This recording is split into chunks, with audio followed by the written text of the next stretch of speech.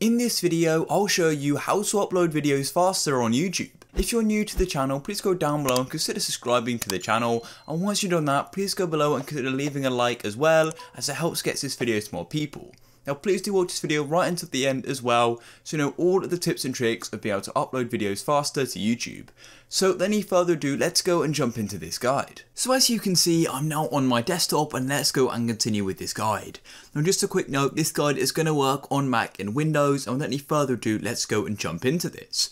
So the main thing which is going to be affecting your internet upload speeds, so uploading your YouTube videos and that taking a long time, is the size of the file. So if we come and click on here, this is the example video. I'm going to right click on it and then go to properties. You can do this in Mac as well. As you can see here, size 308 megabytes.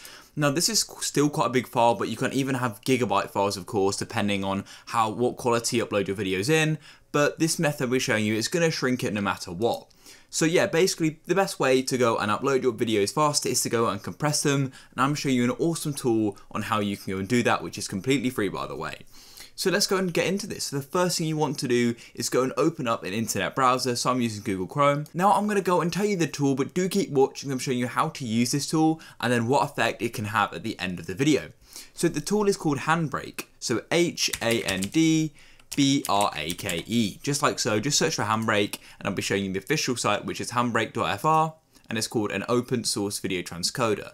Then you want to simply go and click on the download button. As you can see, it works on Windows, Mac and Linux. So hit the download button and then it's going to go and start it down here. As you can see, it's quite a small install. It's only 15 megabytes. And you're going to go and get a Windows security pop-up, which unfortunately my screen recorder won't record. And then we just have to run it through the installer. So make sure you do go and read the license agreement. I've already previously read it.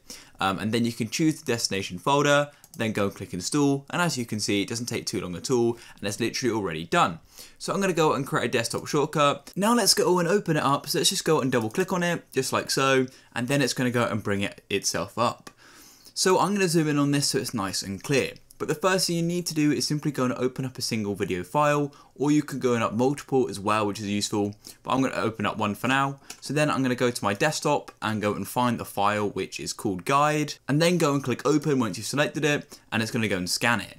Now personally, I don't really change any of these settings, but you can yourself. So in summary, you've got some, but the main thing you want to check is the dimension. So as you can see, this is still 1920 by 1080, and then you can come to video and you can go and change the FPS. So if you want it to be 60, then you can go and change it, but you can actually have it up to 120, which is really, really cool.